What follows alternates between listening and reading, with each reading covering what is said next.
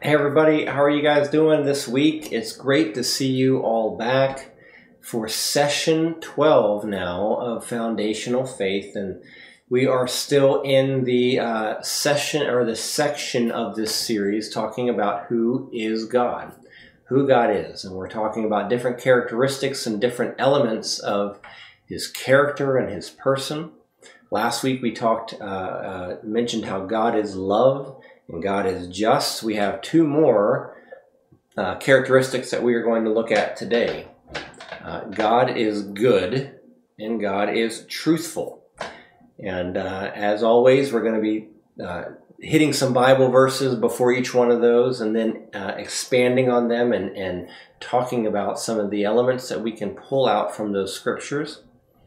Before we get into any of that, though, we are going to open up in a word of prayer, as we always do. So let's go ahead and bow our heads and just invite God to be the one to teach us today and reveal truth. Father, we thank you so much for all that you've done, Lord. We thank you for your word and we thank you for your spirit, Father.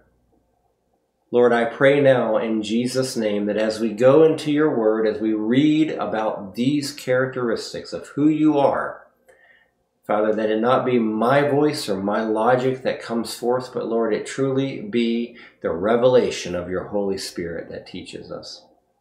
Lord, we thank you that you have given us not only your word, but you've given us your spirit to teach us and reveal all truth to us. We give you the glory, the honor, and the praise. In Jesus' name we pray. Amen. Amen. So as I said, our two areas that we are going to look at today are that God is good and that God is also truthful. And we're going to start out with God's goodness, that He is good. We're going to look at three verses. Matthew chapter 19, verse 17 tells us this. "Why do you ask me about what is good?" Jesus replied. "There is only one who is good. If you want to enter life, keep the commandments." Romans 8:28 says this, "And if we know that in all things God works for the good of those who love him, who have been called according to his purpose."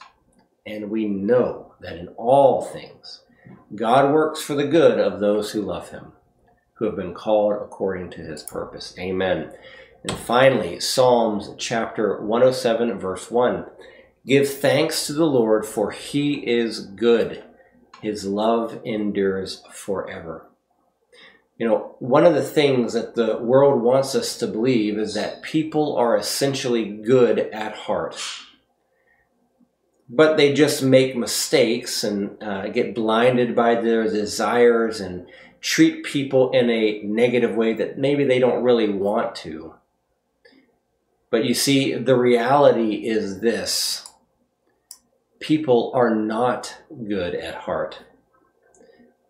Yes, we were each created by God and created in his own image, yet he gave us something that he did not give to any other creature. He gave us a choice. We failed, let's just lay it out there, we failed at making that choice, and as a result, we disobeyed him, and the heart of man was tainted for all generations to come. You know, it doesn't matter how clean a glass of water is, if only one drop of contamination is allowed in the water, it's no longer going to be clean. Bacteria is going to grow and grow and grow until the once clean glass of water is nothing but filth. And we can see the full extent of exactly this happening only 5 chapters after God had created man in the book of Genesis. Let me see, I believe I have this up there too. Genesis chapter 6, verse 5 tells us this. "The Lord observed the extent of human wickedness on the earth, and he saw that everything they thought or imagined was consistently and totally evil.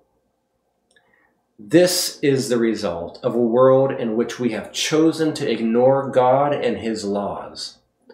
No one, not a single human being, is good because we have each sinned. If the world we live in was left only to human hands and to be ruled by human wisdom, then I'm going to tell you something very directly. That world would literally be a hell on earth. The statement we see about the condition of the world here in Genesis 6 would be completely true for our world today. People will say often, how can there be a God who loves us if there are so many bad things in the world today, and he lets so many evil things happen? But I'm going to tell you, this is the incorrect perspective, and it's really the wrong question to ask. If we view our condition from the correct perspective, then the right question that we should be asking ourselves is this: why is it that given the fallen state of creation, the sinful heart of man, and the evil plans of the adversary, is there any good in the world at all? Do you see the change in the perspective that is apparent here? If it were not for God and his presence in this world, there would be no good at all. Any good that is present is not a result of human beings, but it is a result of the presence and the work of the Lord on earth. He is the only source of goodness, and apart from him, nothing and no one is good. Another question we should maybe consider on this topic is this: what does it actually mean to be good? You ever thought about that? What does that actually mean? If I say that person's a good person, what does that mean? We use the word good to describe many things in so many different situations and experiences. But what does it mean when we say that God is good? The word good may become clearer when we add its opposite into the conversation: evil. In almost every book we read, every movie we watch, or story that we hear, there is virtually, without exception, some element of good versus evil. And most of the time, the right way, the good way, tends to win in the stories that we see. Evil is the opposite of good, just as we know that Satan is the opposite or the adversary of God. The things that God does and the way that he behaves, we will find are the opposite of the things that Satan does and the way that he behaves. When we think of it in this light, we can start to see that God is not good because he matches our definition of what good means. Rather, now try to just wrap your mind about this. Goodness is defined by God and his very character and nature. If something is opposed to who God is, then it is by definition not good. It's evil. There's no in-between ground. There's no gray area there. If we want to understand what is good, then we must simply look to who God is and not to anything else.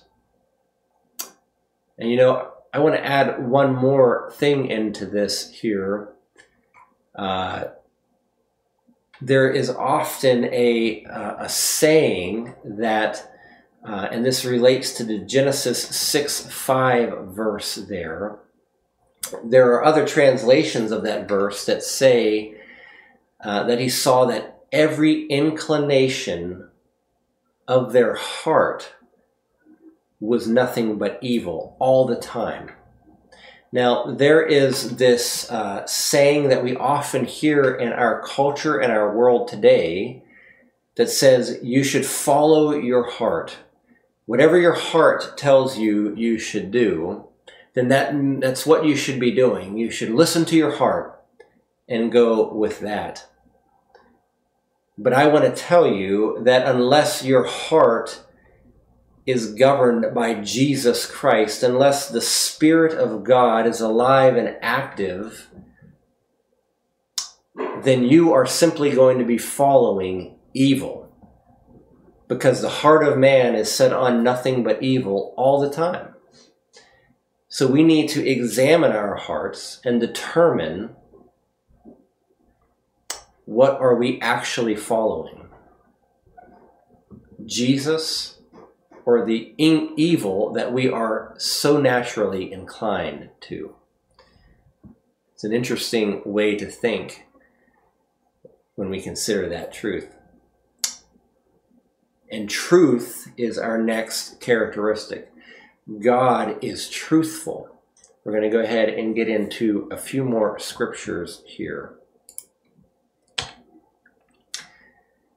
Hebrews chapter 6, verse 18 tells us this. So God has given both his promise and his oath, that two things are unchangeable. These two things are unchangeable because it is impossible for God to lie. Therefore, we who have fled to him for refuge can have great confidence as we hold to the hope that lies before us. John 17:17 says this, sanctify them in the truth. Your word is truth. And then Numbers chapter 23, verse 19, it tells us this, God is not human that he should lie, not a human being that he should change his mind. Does he speak and then not act?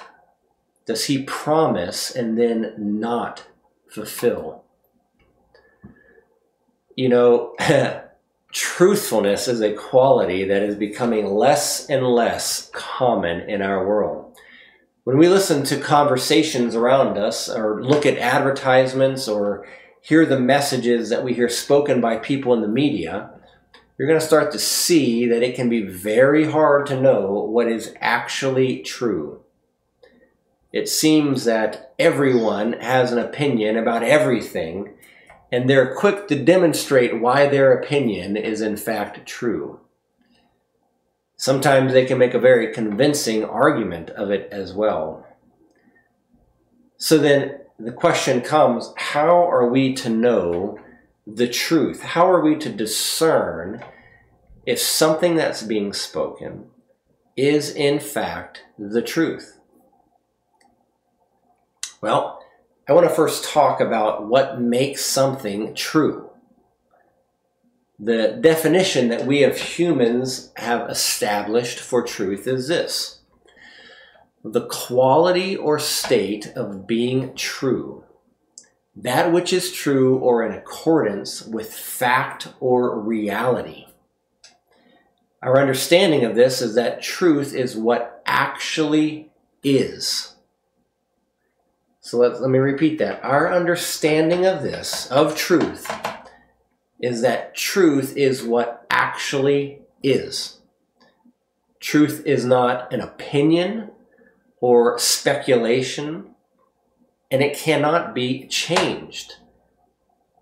If something is true and then it is changed, then it was never true.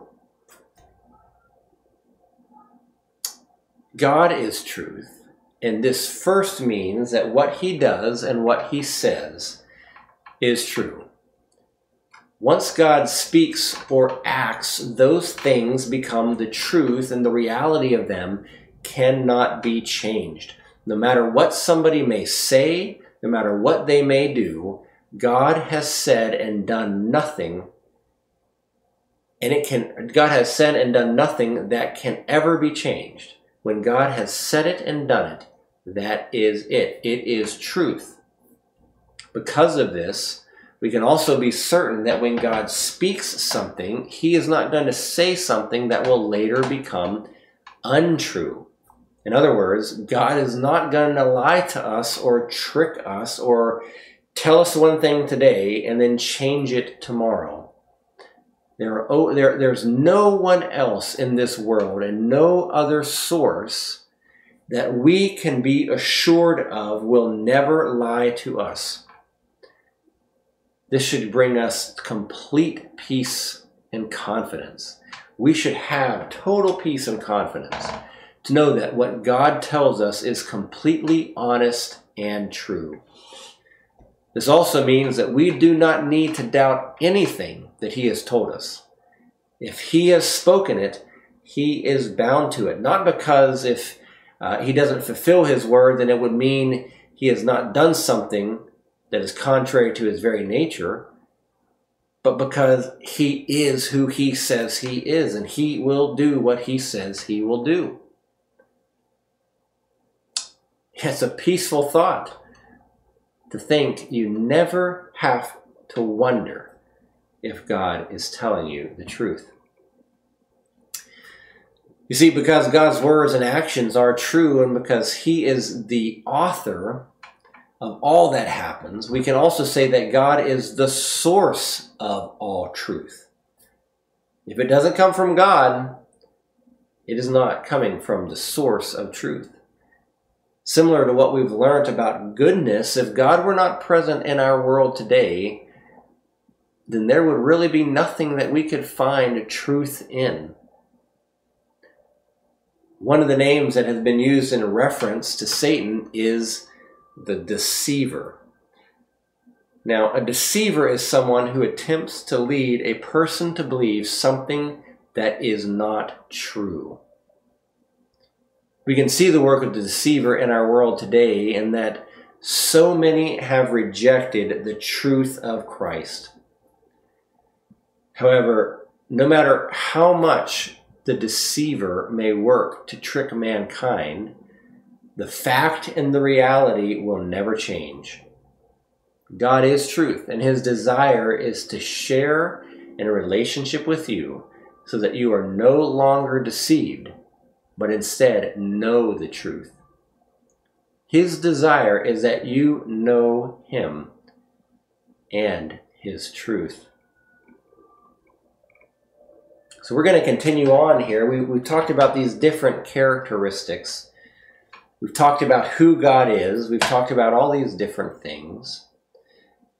There's one last fundamental question that we're going to wrestle with when we're talking about who God is. After all this information, we've talked about the Bible, we've talked about what the Bible is, we've talked about who God is. Why do I need God? That's a question that I think many people, especially those who don't know him yet, may pose to those who do tell them about him. Why do I need him? Let's take a look at the way that his word answers this question. Isaiah 53:6 says, "We all, like sheep, have gone astray. Each one of us has turned to our own way, and the Lord has laid on him the iniquity of us all." The Lord has laid on him, referring to Jesus Christ, the iniquity of us all. Romans 3:22-24 says, "This righteousness is given through faith in Jesus Christ to all who believe. There is no difference between Jew and Gentile, for all have sinned and fall short of the glory of God, and all are justified freely by his grace through the redemption that came by Christ Jesus."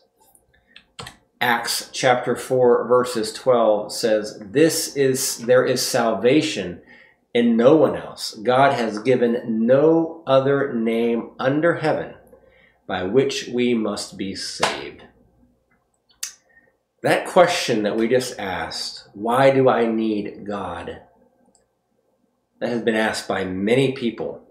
Many people who have had difficult lives and who have experienced suffering feel that if there is a God, then why did he allow them to suffer?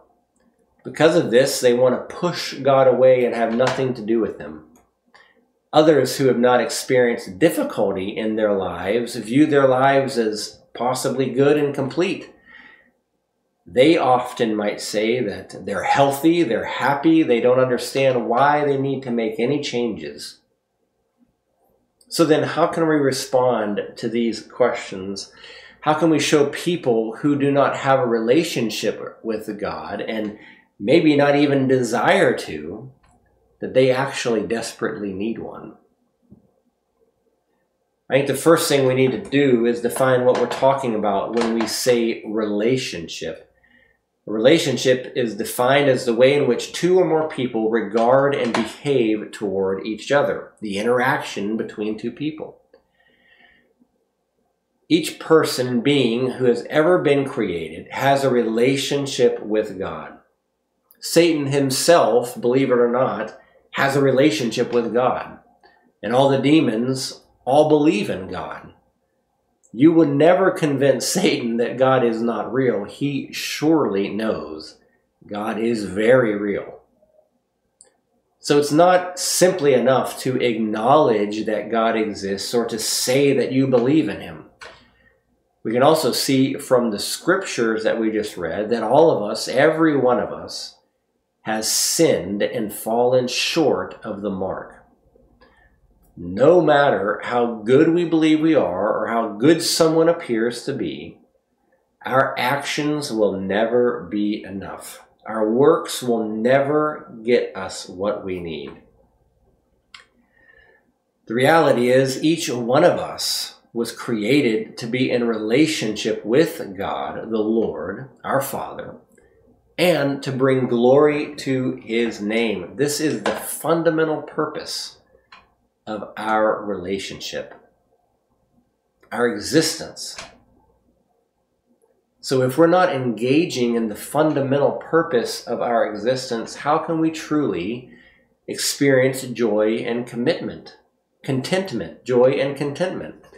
The Bible tells us that the joy of sin lasts only for a while. But at some point, no matter if it's hours, days, months, or maybe even years, the fun of that sin is eventually going to fade, and we're going to be left with emptiness. When this happens, we're going to begin to desperately search for the next thing that we believe can bring that happiness, that contentment back into our lives. You know, you can see this behavior when you look at an addict. Possibly a drug addict or some other type of addict. If you watch the cycle of addiction, you're going to see some key things happen every time. When the person first tries the drug, they feel great. They feel like they have all that they need. They're lifted so far above their normal feeling. The drug wears off and they come back down, or crash is what they refer to it, and the reality of the world comes back to them. They immediately decide they need more, and when they get it, they find that the more they use it, the less the original effect of the drug has on them. That original high that they experienced becomes less and less. But every time they crash, every time they come down, it gets harder and deeper until actually they're taking to drug just to try to make themselves feel like they can make it through the day. Forget the joy or the happiness that they may have experienced the first time they tried. It's now just a way to cope with life. This is what life without Christ looks like. Everything we find in this world will end. I want to repeat that again. Every single thing you find in this world will end. And every single thing you find will lead you to emptiness. There's only one thing that can bring us eternal joy and contentment. The joy and contentment that we desperately seek. And that's when we come back to fulfill the true purpose for which we have been created.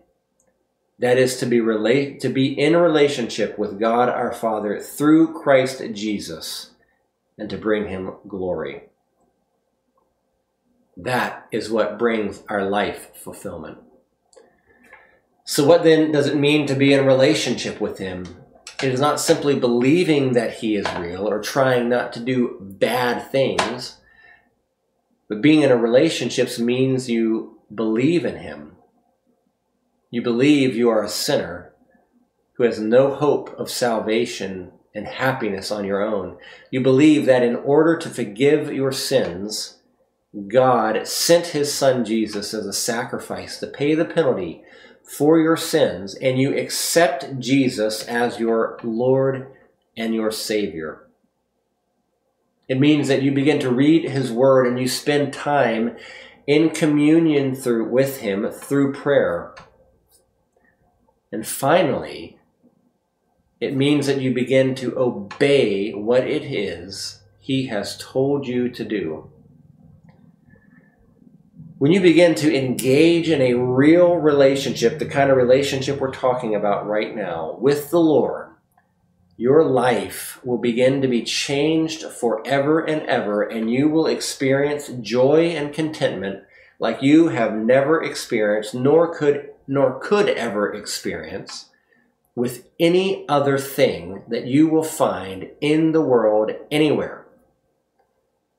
And what's greatest of all, unlike the things of this world, those things, those contentments, that joy will be with you for all eternity. It will never decrease. It will never go away, because he will be with you always in relationship. This is why we so desperately need him, because without him, we are going to be lost. We are going to always be searching for what it is we've been created for. So as we come to a close in this message, I'd like to just pray for you and lift you up. So let's go ahead and do that. Father, we thank you for this time. Father, we thank you for your goodness. We thank you for your truthfulness. And Father, we thank you that you desire to have relationship with us. Even when we reject you, Father, you still desire us and pursue us. And Father, I pray right now in Jesus' name, Lord, that if there be one listening today, one watching, that does not know you, Lord, that they are touched by your Holy Spirit at this time, Father, that they surrender to you, and that they seek to obey what you have called them to do. Father, continue to draw us closer to you, reveal truth to us, and lead us and guide us as we pursue more of you in our lives. We thank you, we praise you, and it's in Jesus' name we pray. Amen. Well, again, I want to thank you guys for joining me again this week for session 12. And I look forward to seeing you next week as we dive into another session in the Foundational Faith series. Have a great week, everybody, and God bless. Bye.